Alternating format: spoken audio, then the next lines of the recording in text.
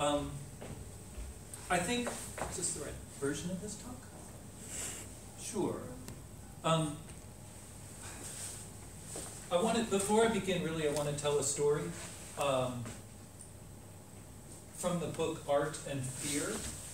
It's a book about the sort of the craft and morality and ethics of art making. And the authors tell a story about a pottery class. The professor came in the first day of class and divided the students in half.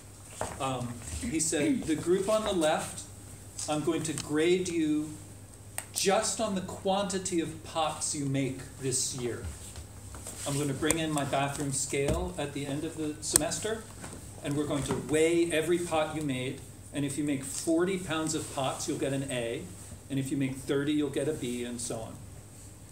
And the group on the right, I'm going to judge you on one pot. You have to present to me your perfect pot at the end of the semester, and I don't care what you do between now and then.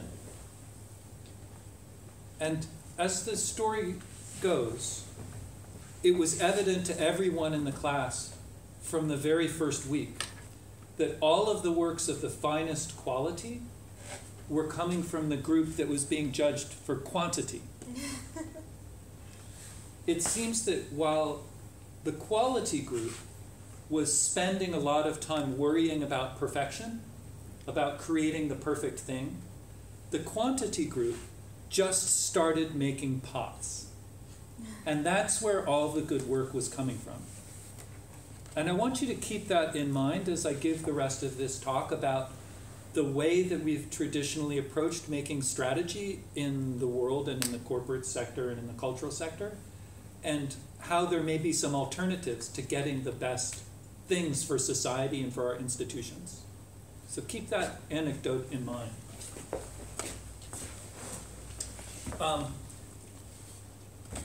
I'll read these few quotations. Virtually all major for-profit corporations threatened with rapid technological change and mounting international competition developed strategic plans. This is from Michael Kaiser, who wrote Strategic Planning for the Arts. Another quote. This one is from Peters and Waterman, In Search of Excellence, which is one of the best-known business books in the English language. They write, an organizational chart is not a company, nor a new strategy an automatic answer to corporate grief. We all know this, but like as not, when trouble lurks, we call for a new strategy and probably reorganize. Eventually, the old culture will prevail. And then this by Jack Welch, who was the former CEO of General Motors in the United States. He said, in real life, like hell. So, I think I've worked in the cultural sector for my entire adult life. I was trained as a painter and a printmaker, and I got my first job at the Smithsonian Institution 26 years ago, cleaning plexiglass cases for exhibitions. And then, like many of my colleagues, the World Wide Web came along and got very interesting, and there weren't many people who knew anything about it. And so I started learning about the web as an independent study project. I eventually founded and ran technology and new media offices for 3 of the Smithsonian museums. And since 2008, I was the director of web and new media strategy for the Smithsonian in Washington. It's the world's largest museum and research complex. 6,000 employees, 137 million physical objects, 20 or 30 million physical visits a year, hundreds of millions of online visits. It's a big place, and I saw a lot of strategic plans, and I got to work with a lot of institutions outside the Smithsonian on developing strategy, and I began to see that it didn't work very well. Something was wrong, and that's really what this talk is about, a different approach to this problem. So the basic ideas of what strategy is make a lot of sense to me. The creation of a unique and valuable position involving a set of activities, pretty basic. Strategy requires trade-offs, right? You can't do everything. Was it Niels van der Rohe who said the genius of the architect is what you leave out?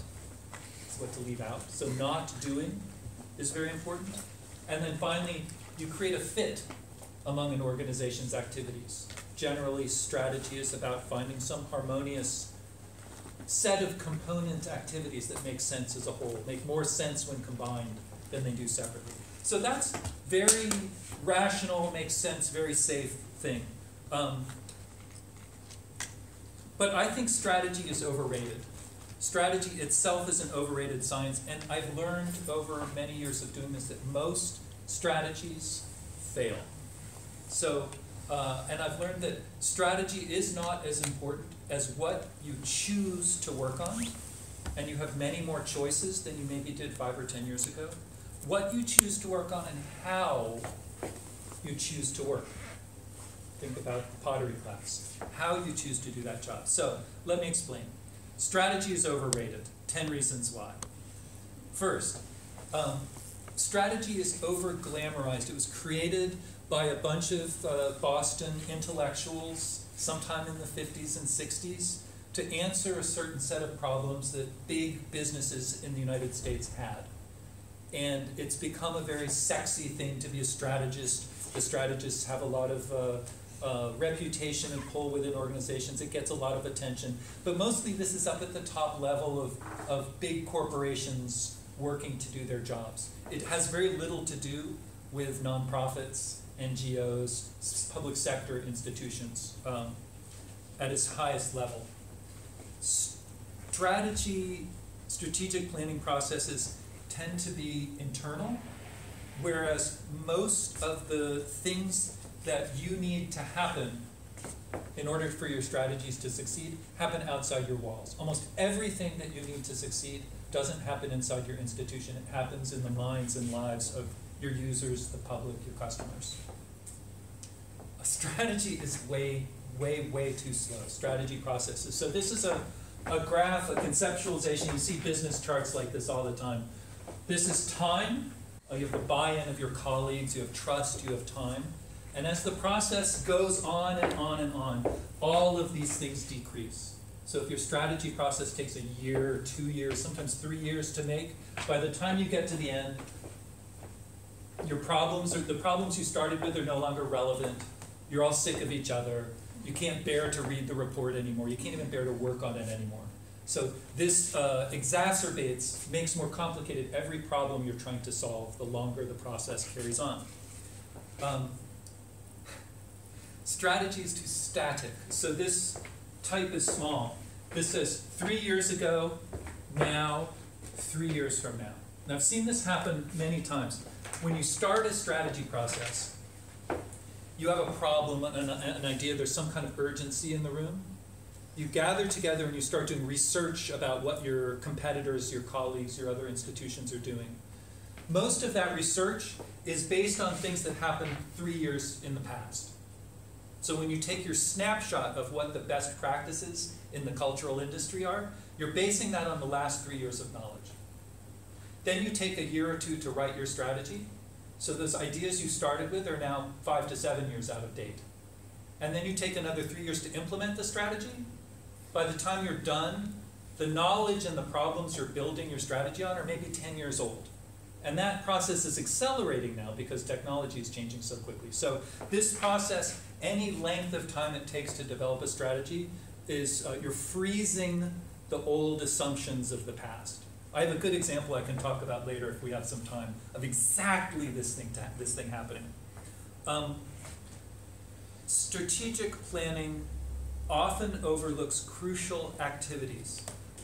This is a reference to the clothesline paradox, and if you heard the talk I gave at the Poland Museum the other day, you'll know what this is. The clothesline paradox was thought of by environmentalist Steve Baer, and he observed that we tend to value activities that can be measured easily over equally impactful activities that are difficult to measure. And the example he uses is drying your clothes. It's good for the economy if you buy a clothes dryer. The economy can see that activity. It sees you buy the clothes dryer, you pay for the electricity, you pay for repairs. It's easy for the economy to see. Equally impactful is hanging your clothes outside in the sun but that activity vanishes from the economy. It's hard to measure, it's hard to celebrate, no one has a vested interest in it. The same thing happens in memory institutions. We tend to value things we can measure, visitors through the doors, the number of items we have in our collections, the number of experts we have, over equally impactful but harder to measure activities like better Wikipedia articles, better reuse by school children, more artists in your society. Strategy is too often written for a very small group of decision makers, directors, boards of directors, donors, members of government, and very seldom is it written for the people it has to affect: staff, experts, and the public. This bunch of old white guys sitting around a table is labeled too much of this, and this says too little of this. So strategy is too inward looking. Strategy is incomplete. Most strategies only partially describe everything that needs to happen in order for the strategy to succeed. Almost always they leave out the part that involves some miracle happening with the public, some spark of imagination happening in the outside world. I think I've used a quote here from Walter Keitel: "Changing your company's strategy almost always proves tougher than you thought it would, but it's inevitably easier than changing your culture." We talked a little bit at the Poland Museum about organizational change. It's one thing to write a strategy, it's another thing to motivate people to get it, to have them understand it. Change winds up being the hardest part.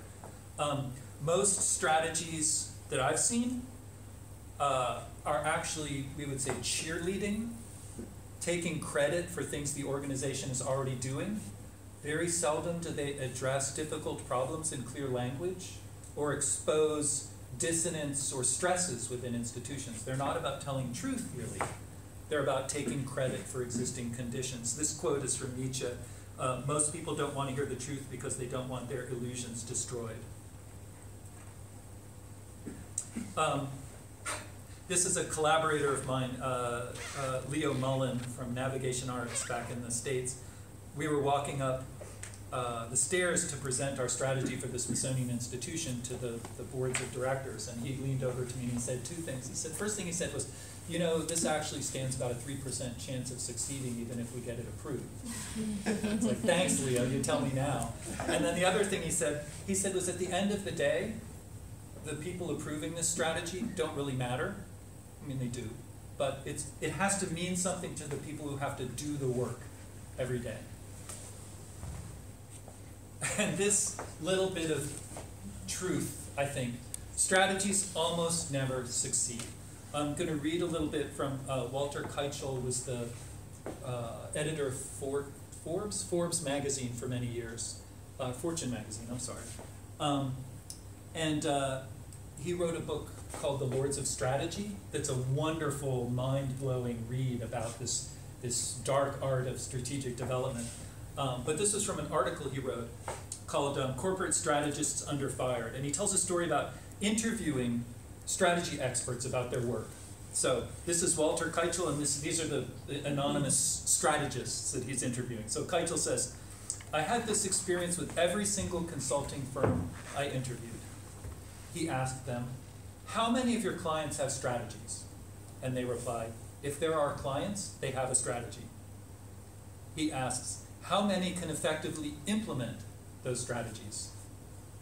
Long pause, much verbal reluctance, much visible reluctance. "This is not for attribution, right?" Right. "Is it 50%? "Oh, no, not 50%. 30%? No." After a little more back and forth, the final estimate would emerge.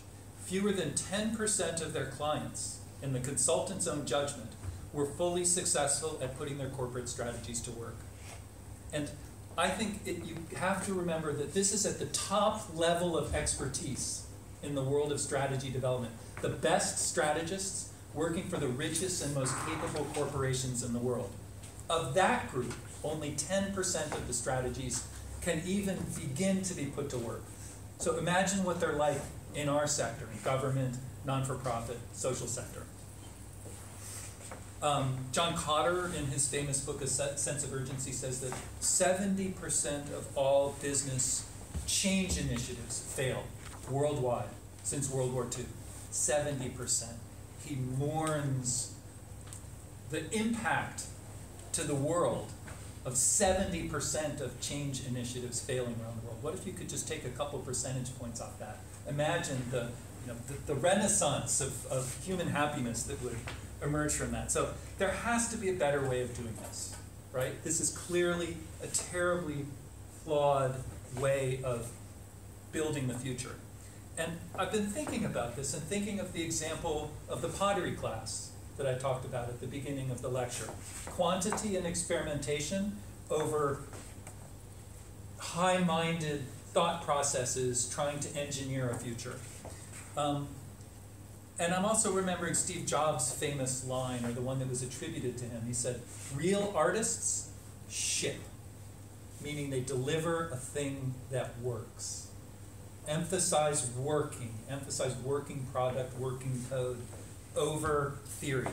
And we really forget how far we've come in our ability to do things in our organizations. This is an interview with Peter Diamandis, who's a very interesting guy. He invented the X Prize, which rewarded, so it's a challenge prize that awarded $10 million to the first group that could put a privately financed and designed rocket ship into outer space.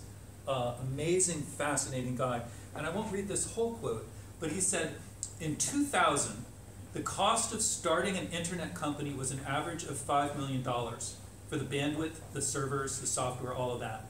That number has gone from $5 million to $5,000 for the equivalent in 2014. A 1,000-fold reduction. And yet we forget about this stuff. We just take it all for granted. So it's easier than it's ever been to do. To do. Not to think, but to do.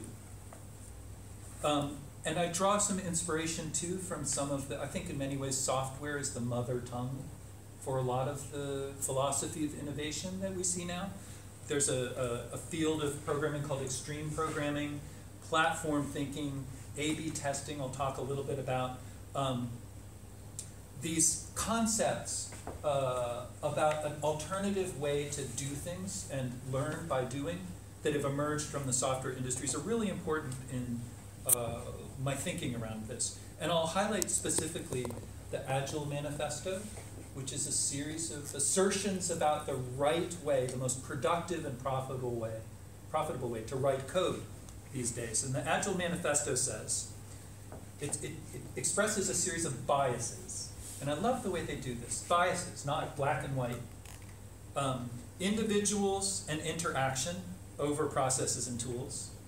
Working software over comprehensive documentation. Customer collaboration over contract negotiation. Responding to change over following a plan. And they continue, that is, while we value the items on the right, we value the items on the left more. I think that's a very humane way of putting it. An example of this kind of set of values in practice is a way of building websites called A/B testing, where instead of coming up with a grand theory of how users will interact with your websites, the same way we do with exhibitions often. We just, in a closed conference room or design studio, we decide how users will interact with, how learners will respond to our exhibits. And then we build that thing and it's locked down forever. A/B testing uses a series of small experiments comparing one version of a website to another to see how we can improve the outcomes we want. For a business, it's how to get more people to buy something. For an educational institution, it's how to get people to learn something or give something back to the community. Several articles are about businesses that have achieved literally billions of dollars worth of profit by finding, rather than designing, improvements to their projects, to their processes. Another concept here in this new way of thinking about strategy is the concept of permissionless innovation. This is a book by Alexis Ohanian, who co-founded the website Reddit, which is one of the most colossally used websites in the world. hundreds of millions, I think several billion page views a month go through Reddit. And Alexis wrote his book called Permissionless Innovation, How the Future Will Be Made, Not Managed. This idea that with the falling cost and increasing ability to do things, remember Peter Edson, the cost of starting a web business has fallen by 1,000% in, what was that, 10 years? 5 years. Examples. One of my favorite examples is the Sunlight Foundation in Washington, D.C. redesigned the website for our U.S. Supreme Court without their permission. They just did it.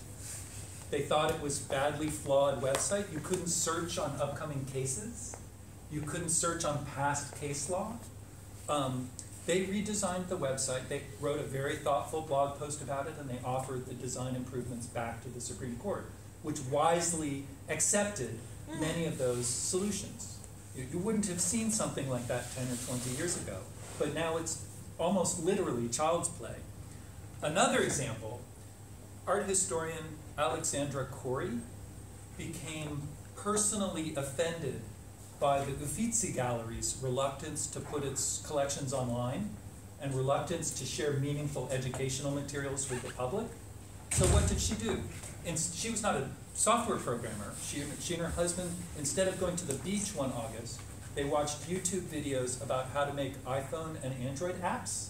And she created her own iPhone application and ebook guide to the Uffizi Gallery without their permission. And if you think they weren't pissed off by that, you don't know Italy very well. They were really shocked and offended that someone would have the audacity to do it.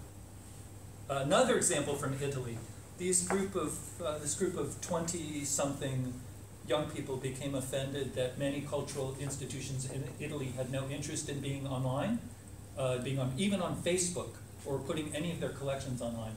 So they created a movement called Sveglia Museo, which means literally wake up museums. They created a brand identity, a Twitter page, a Facebook page. They began pairing web practitioners from Italian institutions that were not so interested in online with counterparts in America and Europe who were more interested in being online, so they could train each other. They created an ebook guide to getting your museum online. By the time I found out they were writing this ebook, they had already finished it and were moving on to the next project, all without asking anybody's permission. Final example, Nick Gray from Museum Hack. He was a self-described finance dude living in New York City, and a girlfriend, a date, took him to the Metropolitan Museum of Art, which he had found to be really boring and frustrating.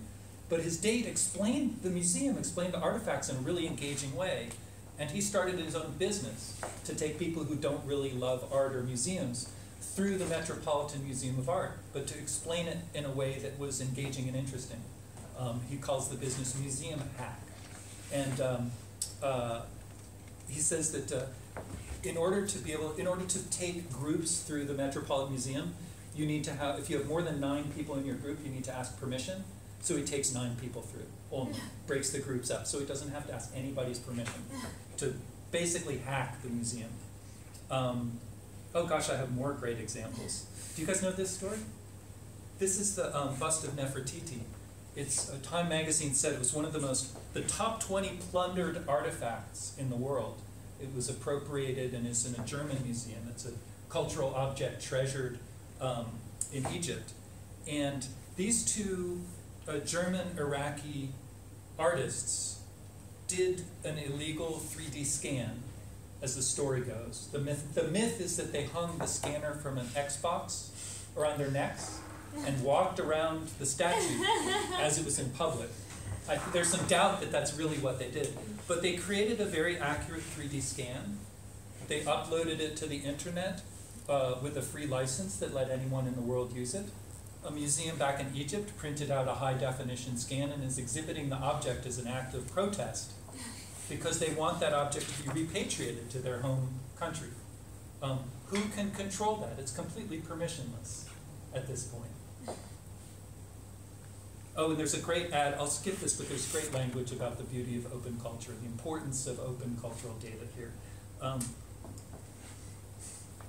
I'm going to skip through that too.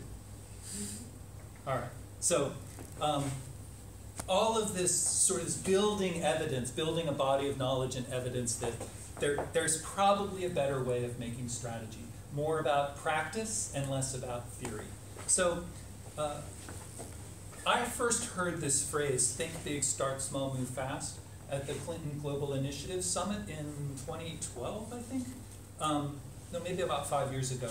And it seems to be the motto of the movement of social entrepreneurship, using the business practices of entrepreneurial business creation for the social good. And this was the phrase, and it kind of stuck with me as an expression, think big, start small, move fast.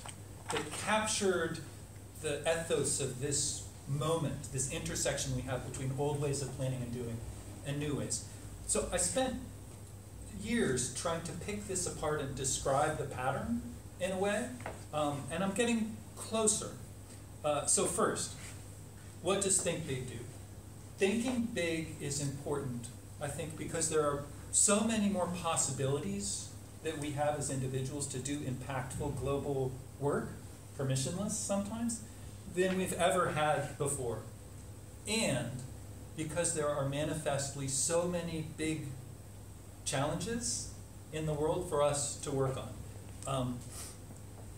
3.1, actually, this is now 3.3 billion people are now online. That's gone up from 2.4 billion since I started giving this kind of talk. The next 5 billion are very certainly going to come online in the next 5 to 10 years. It's almost certain that everyone on the planet who wants one in the near future will have an internet-connected mobile device. There's already Tom Friedman writes, in India has an actual middle class of 300 million people. It has now a virtual middle class of 300 more people who are profoundly poor, but they now, because of cheap mobile devices and tablets, have access to the internet, the same access now to government and information that their richer neighbors have, and they're starting to demand the same level of government services and the same amount of human dignity that their richer, more privileged neighbors are having. This is going to affect billions of people on the planet, not just in our lifetimes, but in the near future. It's probably already happening in Poland in a lot of ways.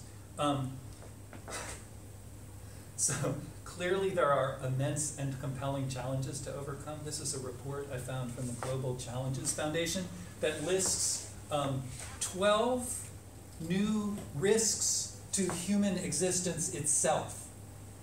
Some of these are pretty great. I love the graphics of the apocalypse too. There's definitely a graphical style of doom. But some of these are synthetic biology, nanotechnology. This is a really great one. Future bad global governance. They see as a risk to human existence. Wow, each of these is a problem waiting to be solved. The United Nations has articulated 17 global challenges and 169 specific tactical things to achieve by 2030 as part of the Sustainable Development Goals. This is big work.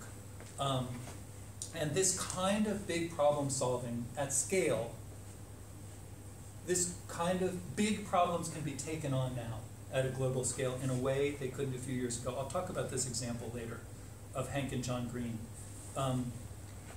Eric Schmidt, the chairman of Google, and his collaborator, Jeffrey Rosenberg, argue that you need a big mission in your institution, a big hard goal, because big bets attract the best people. And ironically, they argue, sometimes big bets are easier to achieve than small ones, because small goals can't attract the talent that you need to succeed.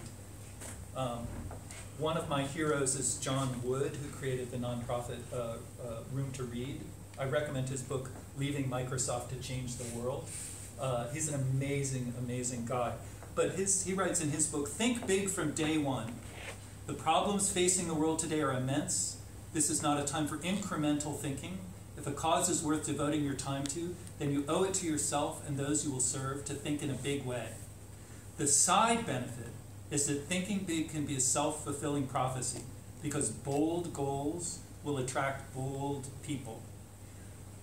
I was skeptical of this kind of rhetoric for a while because it seemed like hyperbole. It seemed very idealistic. But I keep hearing this from people who have achieved immense things, and I think there must be a kernel of truth in it. I've also had the privilege of working with great teams and poor teams, and the difference is incredible. The difference that a big goal can make in attracting top talent is, I cannot overestimate it. So, think big, start small. That's kind of an interesting dichotomy. Big change seems hard at first, but small actions aligned with a big goal can add up quickly. There was a little bit, well, this is, I think, one of the big questions of our time. Will the future be made by big institutions or in little startups, 10,000 individual little teams working on their own? I'm not sure which. I know where I think I'd place my bet now, but I think this is a big question for all of you to serve. And there's some evidence that the future that we want to live in as citizens isn't going to come from the big guys. Here's a quote, again from Walter Keitel, and this is from, what is this from? Oh, a professor at Harvard, business strategist at Harvard. Over the last few years, Microsoft has spent billions on research and new product development. Billions.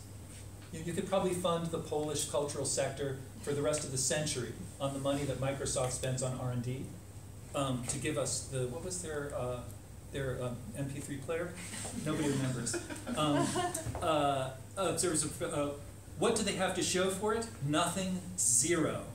The innovators that create wealth come instead from interlopers, startups, smaller enterprises more capable of seeing and seizing opportunities thrown up by change. Another piece of advice from John Cotter, arguing for small pieces, is, with time and thought, anyone can generate dozens of ideas that are relevant to a specific situation. I was thinking about this in our workshops this morning. My advice, don't try. A long list can be overwhelming.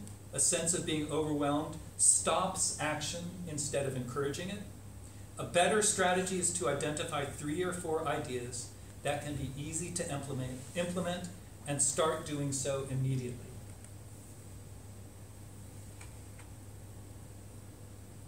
I see this language too a lot, and I'll read just at the end of this quote.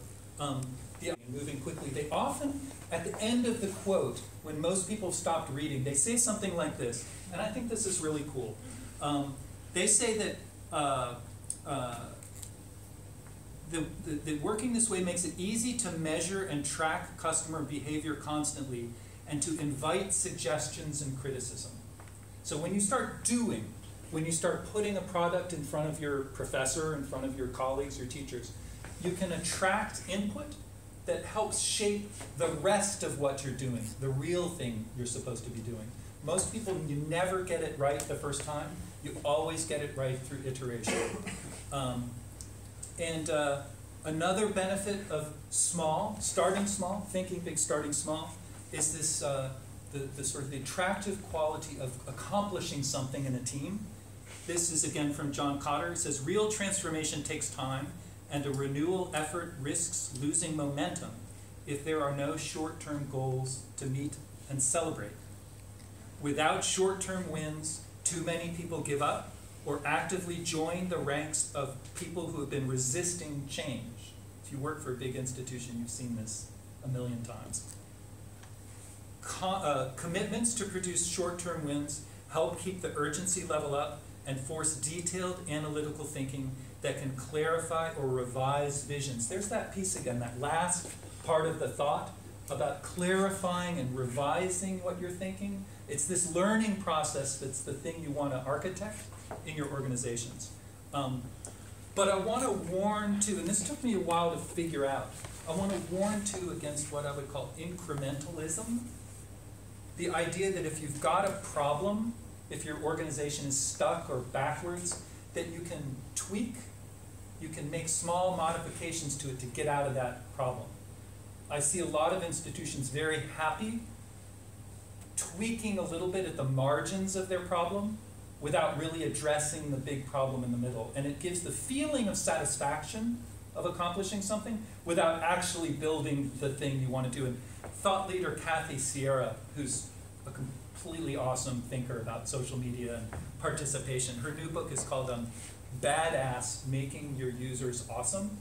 It's a very challenging and cool book. I could give a whole talk about Kathy's, but she says, she says, the big frickin' wall. This is the big problem you're trying to get past. And she says, where you are now is here, and this is where you can get with incremental improvements, with tweaks, but you need to be here. So a really specific example, when social media, when Facebook started to become popular and Twitter, a lot of museums knew they were supposed to be online and that being online would help change and help serve the public. And so they started tweeting, or they put up a Facebook page, and they kind of checked that checkbox, like, we're changing now because we're tweeting, without really addressing the deeper, more challenging aspects of change that openness brings. So this is incremental versus substantial change. Okay. Finally, final part of the equation, moving fast. What does that really mean? I love to remember, and actually it's not widely known, that the name for Wikipedia, wiki, comes from the Hawaiian term for fast, super fast. Wiki is fast and wiki super fast. And the inventor of the wiki and one of the co-founders of Wikipedia found this term from the airport shuttle at the Honolulu airport. This is from the Wikipedia article about the founding of Wikipedia and wikis. And so it's the wiki shuttle. The reason wikis work, the reason Wikipedia works so much is because it's fast. It's easy, it's fast. Tons and tons of quotes and despair from people in cultural institutions trying to make change happen quickly. I love this quote from Eric Schmidt from Google. He observes, the problem is most companies today are designed to minimize risk, not maximize freedom and speed. I know the whole point of having a memory institution a lot of times is to not change, right? To not just go whatever way the wind blows. We're architected to be resistant to change for good reasons a lot of times. So it makes sense. A lot of business is the same too. Eric goes on to observe that slow doesn't work in this environment. I thought an interesting point of reference was, so one of the things when you come up with a concept like this, like, okay, what does speed mean for real businesses? Does speed work for a hospital? Does speed work for a nuclear power plant? For something that takes a lot of coordination and human effort? There's a strong argument by a former astronaut that even NASA needs to pick up the speed. It says that if you just launch 1 or 2 rockets a year, 1 space shuttle a year, back when the space shuttle was flying, you can't learn and improve your systems fast enough to get better. Contrast this with the Soyuz rocket flown in Russia, where they have hundreds of launches a year. They get much better. That's why that platform is so stable, is because they practice. So astronaut Edward Liu was arguing that even NASA needs to get better by iterating faster. Okay. But I want to make an observation about slowness. It is absolutely true that some things do take time. At the Smithsonian, we had a researcher who, I might not get the story exactly right, but he went to the desert of the Northwest United States every year for 12 or 14 years, studying leaf fossils, 230, 250 million year old leaf fossils. Didn't produce a lot from it. But then one day he created, from his study of those fossils, an algorithm with which he could correlate the outline of the fossil leaf with the amount of carbon that was in the atmosphere when the leaf grew. So he found a way over a decade or more to look back 200 million years at the climate, which is an incredibly important tool for understanding climate change today. Like, he didn't do that by quick fixes, by quick burning engine. It took time. absolutely a role for that kind of thought and scholarship in society, but I've found that behind many slow projects can be a lot of small, fast things, and this idea of abundance, of having your results be so clear that you don't need a PhD to understand them. Maybe this is a good example. This is from Christo's Running Fence. Christo and his wife, not Running Fence, the Wrapped Pont Neuf in Paris. I love their works. Yeah, they're wonderful works. So, how would you, this is a 1995 project, but how would you measure the success of this as a cultural investment, right? How on earth would you measure that? In the documentary about the Wrapped Pont Neuf, there's this moment when huge crowds have gathered, and these two strangers, I tried to capture it without violating too many copyrights. These two guys, this guy and this guy, are having this argument about the nature of art in front of this huge crowd. And if you see the body language, everyone's just sort of riveted. People are up on their toes, they're leaning forward. They're just having this incredible argument. The one guy says, it's pure art. This is pure art. It's free to express what you feel. And the other guy says, it's not art. If you tell me this is art, then we're not saying the same language. And they have this long discussion. And it's, explain to me what art is. Explain to us what it is. Tell us what it is. It's complicated. And they end up saying that this installation, whatever it is, it will endure in their memory. And it's caused these two strangers to have this conversation together who ordinarily wouldn't have met. And when you watch this video, we talk about engagement and user experience and participation in our projects, and we struggle to derive meaning from those interactions in the terms of more downloads or more shares or more likes or more visitors through the door. But when you look at the crowds in Paris at the Pont Neuf and you see the body language and you listen to the debates taking place between strangers, you don't need a microscope or a PhD to understand that there's something deeply significant here, a very high level of engagement. So I think strategy is a useful tool. Sometimes the absence of strategy can absolutely be an impediment. And agile processes, think big, start small, move fast. It's not a worldview, it's not a philosophy, it's a tool. But all that being said, given the level of evidence that I've seen, my advice is choose to work on things that matter to your society and your organization. Look for abundance of success. Use a healthy mix of planning and doing, not too much of either one. Be open in all senses of the word, open to new ideas. Pick a general direction for your institution. Work with your network, and as Jack Welch said, implement like hell. And you'll be much happier than spending the next 3 years working on strategies. That's what I got. Thank you very much.